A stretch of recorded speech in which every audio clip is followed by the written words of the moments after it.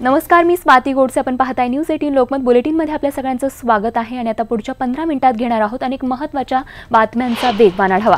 सुरुवातीला बातमी मराठा आरक्षणासंदर्भातली. मराठा आरक्षणासंदर्भातला मागासवर्गीय आयोगाचा अहवाल आज राज्य सरकारकडे सादर केला जाणार आहे. मुख्य सचिव डी के जैन यांच्याकडे हा अहवाल सादर करण्यात येणार आहे. मागासवर्गीय आयोगाचा अहवाल मराठा आरक्षणासाठी सकारात्मक असल्याचीही माहिती सूत्रांनी दिली आहे. दरम्यान मागासवर्गीय आयोगाचा अहवाल प्राप्त झाल्यानंतर पुढच्या 15 दिवसांमध्ये आरक्षणाच्या कायदेशीर बाबी पूर्ण करण्याचं आश्वासन मुख्यमंत्र्यांनी दिलंय. मराठा आरक्षणासंदर्भातला मागासवर्गीय आयोगाचा अहवाल आज सरकारला सादर करणार असल्याचं कळतंय. मुख्य सचिवांकडे बंद पाकिटात हा अहवाल सादर केला जाईल. तर मुंबईकरांना आजपासून पाणी जपून वापरावं लागणार आहे, कारण संपूर्ण मुंबईमध्ये 10% पाणी कपात लागू करण्याचं मुंबई महापालिकेने जाहीर केलंय. मुंबईला पाणी पुरवठा करणाऱ्या धरण क्षेत्रात कमी पाऊस झालाय, त्यामुळे आता ही पाणी कपात मुंबईला सहन करावी लागणार आहे. पेट्रोल आणि डिझेलच्या दरात कपात सुरूच आहे. पेट्रोलच्या किमतीत 14 पैसे तर डिझेलच्या किमतीत 11 पैशांची कपात झाली आहे. मुंबईमध्ये पेट्रोल 82 रुपये 80 पैसे तर डिझेलची किंमत ही 75 रुपये 53 पैसे इतकी झाली आहे. राज्यभरात थंडीचा कडाका वाढत असून बुधवारी सर्वात कमी तापमान नागपूरमध्ये नोंदवण्यात आले. नागपूरमध्ये कालचं तापमान हे 12 अंश सेल्सिअस एवढं होतं, तर मुंबईचं किमान तापमान 20 अंश सेल्सिअस नोंदवण्यात आले. राज्यातल्या इतर भागांच्या तुलनेत मुंबईमध्ये थंडीचं प्रमाण कमी आहे. येत्या रविवारी मध्य रेल्वेचा प्रवास टाळा, कारण कल्याणचा 100 वर्ष जुना पत्री पूल पाडण्यासाठी येत्या रविवारी मध्य रेल्वेवर 6 तासांचा ब्लॉक घेण्यात येणार आहे. त्यामुळे सुमारे 140 फेऱ्या रद्द होणार असून 40 मेल एक्सप्रेसच्या वेळापत्रकांवरही त्याचा परिणाम होणार आहे. वाहतुकीच्या दृष्टीनं महत्त्वाचा असलेला सायन्सचा उड्डाणपूल डागडुजीसाठी बंद राहणार आहे. डिसेंबरच्या पहिल्या आठवड्यापासून 3 महिन्यांसाठी हा पूल बंद राहणार आहे. MSRDCनं हा निर्णय घेतला आहे. आणि आता मुंबईतल्या प्रवाशांसाठी एक महत्त्वाची बातमी. ओला उबर चालक पुन्हा एकदा संपाचं हत्यार उपसणार आहेत.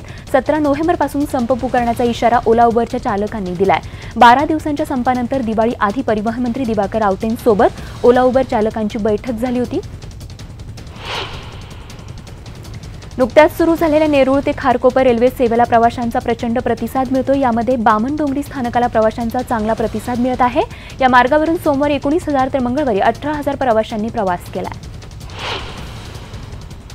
अवनी वाघिणीच्या मृत्यू प्रकरणाची चौकशी करण्यासाठी राज्य सरकारने नेमलेल्या समितीचं पुनर्गठन करण्यात यावं, अशी मागणी केंद्रीय महिला आणि बाल विकास मंत्री आणि वाघप्रेमी मनेका गांधी यांनी व्यक्त केली आहे. या कमिटीमध्ये फॉरेन्सिक तज्ज्ञ आणि वन्य प्राण्यांचे जीव तज्ज्ञ नसल्याचा आक्षेप गांधी यांनी घेतला आहे. नरभक्षक अवनी वाघिणीच्या 2 बछड्यांना शोधण्यासाठी वनविभागाने शर्थीचे प्रयत्न आता सुरू केलेत. वाघिणीला जिथे मारलं त्या कंपार्टमेंट मत क्रमांक 149च्या भागात लहान प्राणी आणि मांस ठेवण्यात आला आहे. अन्नाच्या शोधात बछडे तिथे येतील अशी आशा वनविभागाला आहे. अवनी वाघिणीच्या हत्येवरून सध्या देशभर वाद सुरू आहे आणि याच वादाबद्दल ज्येष्ठ अभिनेते सयाजी शिंदे यांनीही नाराजी व्यक्त केली आहे. कोल्हापूर जिल्ह्यातील गारगोटीमधील एका कार्यक्रमादरम्यान सयाजी शिंदे यांनी ही नाराजी व्यक्त केली आहे. अवनी वाघिणीच्या मृत्यूनंतर सर्व क्षेत्रातून दुःख व्यक्त करण्यात येत आहे. मात्र वाघिणीनं 13 शेतकऱ्यांचे घेतलेले बळी, त्यावर कोणीच बोलत नाही अशी खंत मृत शेतकऱ्यांच्या संदर्भात शेतकरी नेते रघुनाथदादा पाटील यांनी व्यक्त केली आहे. डोंबिवलीतल्या 27 गावांची स्वतंत्र नगरपालिका घोषित करावी या मागणीसाठी हजारो गावकऱ्यांनी भव्य मोर्चा काढला. यावेळी संघर्ष समितीनं प्रॉपर्टी रजिस्ट्रेशन पुन्हा सुरू करण्याचीही मागणी केली आहे. मागच्या महापालिका निवडणुकीत 27 गावं कल्याण डोंबिवली महापालिकेत समाविष्ट करण्यात आली आहेत. मराठा आरक्षणाबरोबर धनगर आरक्षणाचा मार्गही मोकळा होणार असल्याचं पशुसंवर्धन मंत्री महादेव जानकर यांनी सांगितलंय. येत्या आठवड्याभरात धनगर आरक्षणाचा अहवाल आम्ही केंद्राकडे पाठवू, असं पशुसंवर्धन मंत्री महादेव जानकर यांनी म्हटलंय. ज्येष्ठ कम्युनिस्ट नेते कॉम्रेड गोविंद पानसरे यांच्या हत्येबाबत महत्त्वाचा खुलासा होण्याची शक्यता आहे. पत्रकार गौरी लंकेश आणि डॉ. नरेंद्र दाभोलकर यांच्या हत्या प्रकरणातील मुख्य संशयित आरोपी अमोल काळे याचा ताबा आता कॉम्रेड गोविंद पानसरे यांच्या हत्या प्रकरणातील तपास यंत्रणा म्हणजेच SITनं घेतल्याची खात्रीलायक माहिती न्यूज 18 लोकमतला सूत्रांनी दिली आहे. पोलीस अधिकारी अश्विनी बिद्रे हत्या प्रकरणाचा खटला वर्षभरात निकाली काढण्याचे आदेश मुंबई उच्च न्यायालयाने दिले. हा खटला जलदगती न्यायालयात चालवण्याची मागणी करणारी याचिका मुंबई उच्च न्यायालयात दाखल करण्यात आली होती. त्यावर न्यायालयानं हा आदेश दिला. कल्याणमध्ये महापालिकेच्या पथकावर हल्ला करण्याइतपत गावगुंडांची मजल गेली आहे. उंबर्डे गावात पालिकेच्या जागेवर मल प्रक्रिया केंद्र उभारलं जाणार आणि त्या जागेची मोजणी करण्यासाठी गेलेल्या महापालिकेच्या पथकावरच गावगुंडांनी हल्ला केला. उल्हासनगरमध्ये अनधिकृत बांधकामांवर पालिकेनं हातोडा चालवलाय। प्रभाग समिती कार्यालय 3 आणि 2च्या बेवारस चौक, खेमानी चौक आणि आईस फॅक्टरी परिसरात असलेली अतिक्रमणं जेसीबीनं जमीनदोस्त केली आहेत। महापालिका आयुक्त अच्युत हांगे यांनी अतिक्रमणाविरोधात धडक मोहीम सुरू केली आहे। सेप्टिक टँकचं झाकण न लावल्यानं नालासोपाऱ्यात एका 7 वर्षांच्या मुलाचा सेप्टिक टँकमध्ये बुडून मृत्यू झालाय। वृषभ विश्वकर्मा असं या 7 वर्षांच्या मुलाचं नाव आहे। वृषभ काल संध्याकाळपासून बेपत्ता होता आणि त्यानंतर नालासोपारा अग्रवाल नगरी रोड नंबर 4 या ठिकाणी त्याचा मृतदेह सापडला।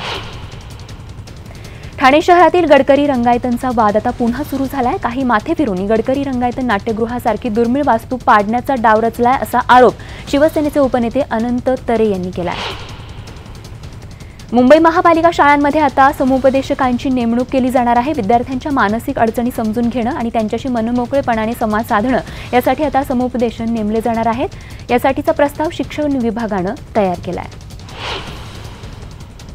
ठाण्यामध्ये काल गंधार गौरव पुरस्कार सोहळा पार पडला। या सोहळ्यामध्ये ज्येष्ठ अभिनेते दिलीप प्रभावळकर आणि प्रतिभा मतकरी यांचा सत्कार करण्यात आला। आमदार संजय केळकर यांच्या हस्ते शाल श्रीफळ देऊन त्यासोबतच न्यूज 18 लोकमतचे मुख्य समूह संपादक डॉ. उदय निळकुरकर यांच्या हस्ते देखील त्यांचा गौरव करण्यात आला। अंबरनाथ तालुक्याच्या दुष्काळाची तीव्रता वाढत असून त्याचा फटका आता वन्य प्राण्यांना बसू लागलाय। अंबरनाथच्या मांगरूळमध्ये राहणाऱ्या सागर पाटील यांच्या घरात चक्क मोर दाखल झाला। तहानलेला हा मोर पाण्याच्या शोधात आला होता। सातारा इथल्या सज्जनगडावरून एका प्रेमी युगुलानं उडी घेऊन आत्महत्या केल्याची घटना घडली। पूनम मोरे आणि निलेश मोरे अशी त्यांची नावं आहेत। त्यांच्याबरोबर एक 4 वर्षांचा लहान मुलगा देखील होता। राज्यात कचऱ्याची समस्या सुटत नसताना वेंगुर्ल्यासारख्या छोट्या नगरपालिकेत कचऱ्याचं जागेवर वर्गीकरण असेल किंवा कचऱ्याचे इतर प्रश्न एक अधिकारी केवळ आपल्या इच्छाशक्तीच्या जोरावर या ठिकाणी सोडवत आहे। मात्र पुण्यामध्ये हा प्रश्न का सुटू शकत नाही असा प्रश्न रामदास कोकरे यांनी विचारला आहे। कोल्हापूरचे दिवंगत खासदार सदाशिवराव मंडलिक स्मृती पुरस्कार वितरण समारंभ नुकताच कोल्हापूर जिल्ह्यातील गारगोटी इथे पार पडला। महाराष्ट्राचे माजी मुख्यमंत्री पृथ्वीराज चव्हाण आणि राज्याचे परिवहन मंत्री दिवाकर रावते यांच्या उपस्थितीत हा सोहळा इथे पार पडला। शेतकऱ्यांच्या वेगवेगळ्या मागण्यांसाठी जीएसटीसाठी घेतलं तसंच विशेष अधिवेशन घेण्याची मागणी शेतकऱ्यांसाठी उभारण्यात आलेल्या चळवळीतून या ठिकाणी पी साईनाथ यांनी केली आहे। पी साईनाथ यांनी ही मागणी केली असून पुण्याच्या SM जोशी फाउंडेशनमध्ये शेतकऱ्यांसाठी विशेष चर्चासत्राचं आयोजन करण्यात आलं होतं। त्यावेळी त्यांनी ही मागणी केली आहे। मराठा समाजाच्या आरक्षणाची जोरदार चर्चा सुरू असतानाच इतर ओबीसी समाजाला खुश करण्याचा प्रयत्न राज्य सरकार करते आणि त्यासाठी योजना तयार करण्याच्या राज्य सरकारच्या हालचाली सुरू आहेत। त्याचाच एक भाग म्हणून उच्च शिक्षण घेणाऱ्या ओबीसी विद्यार्थ्यांसाठी प्रत्येक जिल्ह्यात 2 याप्रमाणे 72 वसतिगृह बांधण्याचं ठरवण्यात आलं आहे। मराठा आरक्षणाबाबतचा मागासवर्ग आयोगाचा अहवाल आलेला आहे। आरक्षण द्यायची भूमिका सरकारची नाही असं माझं मत असल्याची टीका काँग्रेसचे विरोधी पक्षनेते विखे पाटील यांनी केली। मंत्रिमंडळाच्या पहिल्या बैठकीत धनगर आरक्षण देतो म्हणाले होते, मात्र ते दिलं नाही असा आरोपही त्यांनी केला। स्वच्छ भारत अभियानांतर्गत सांगली महापालिकेनं एक मोठं पाऊल उचललंय। महापालिकेच्या इमारतीत किंवा आवारात पान, मावा आणि गुटखा बाळगणं आणि खाण्यावर बुधवारपासून बंदी घालण्यात आली आहे। महापालिकेच्या उपायुक्त स्मृती पाटील यांनी याबाबतचे लेखी आदेश सर्वच विभागांना पाठवले। अमरावती जिल्ह्यातल्या परतवाडा इथे 2 गुन्हेगारी गटातील जुन्या वादातून सल्लू नामक युवकाची धारदार शस्त्रानं हल्ला करून त्याची निर्घृणपणे हत्या करण्यात आली आहे। सलमान सैयद रहमान याला घेरून त्याच्यावर हल्ला करण्यात आला आणि त्यातून त्याची हत्या झाली आहे। निवडणुका डोळ्यासमोर ठेवून विरोधक राजकारण करत आहेत। खरं तर 2015-16 या वर्षात आतापेक्षाही भीषण दुष्काळी परिस्थिती होती, त्यावेळी विरोधी पक्षाचा एकही नेता फिरकला नाही असं म्हणत कामगार मंत्री संभाजी निलंगेकर यांनी पंढरपूरच्या दौऱ्यावर असताना विरोधकांना लक्ष्य केलं। जळगावच्या यावल तालुक्यातील किनगावजवळ 2 दुचाकींची आपापसात धडक होऊन अपघात झालाय। तर या अपघातात एक जण जागीच ठार झालाय तर एकाचा रुग्णालयात जाताना मृत्यू झाला। निविदा भरण्याच्या कारणावरून हिंगोली जिल्हा परिषदेत काँग्रेस आणि शिवसेनेच्या कार्यकर्त्यांमध्ये राडा झाल्याने दिवसभर राजकीय धुमश्चक्रीचं वातावरण होतं। कळमनुरी पंचायत समितीचे उपसभापती शिवसेनेचे अजय सावंत उर्फ गोपू पाटील यांनी त्यांच्या साथीदारासोबत श्रीनिवास नितन नवरे यांना मारहाण केल्याचा आरोप करण्यात आला आहे।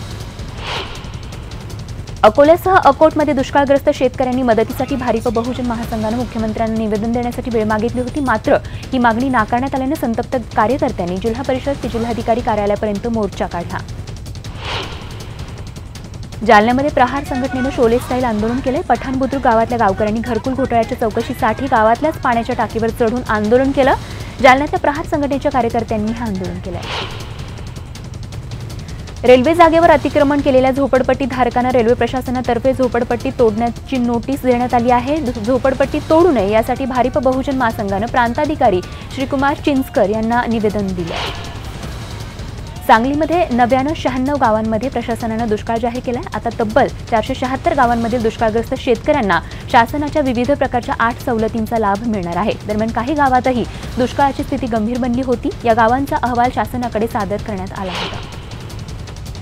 पंढरपूरच्या एसटी स्टँडवरील खड्डे आणि धुळीमुळे प्रवासी आणि व्यापाऱ्यांचं आरोग्य धोक्यात आलंय. लाखो भाविक पंढरपूरमध्ये दर्शनासाठी एसटी महामंडळाच्या बसनं प्रवास करत येत असतात. मात्र एसटी महामंडळाकडून आवश्यक असलेल्या सुविधा या ठिकाणी उपलब्ध होत नसल्याचं दिसून येत आहे.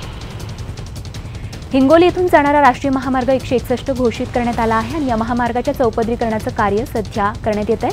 महामार्गाच्या बांधकामासाठी लागणारे गौण खनिज कायाधूच्या पात्रातून उपसण्याची मागणी आमदार तान्हाजी मुटकुळे यांनी केंद्रीय दळणवळण मंत्री नितीन गडकरी यांना निवेदनाद्वारे केली आहे. अहमदनगरमधल्या इंग्रजी माध्यमाच्या 5 शाळांना national ॲक्रिडिटेशन board of education and training नवी दिल्ली या संस्थेकडून नॅबेट मानांकन मिळालंय. एकाच वेळी एखाद्या संस्थेच्या इतक्या शाळांना मानांकन मिळण्याची ही पहिलीच वेळ आहे.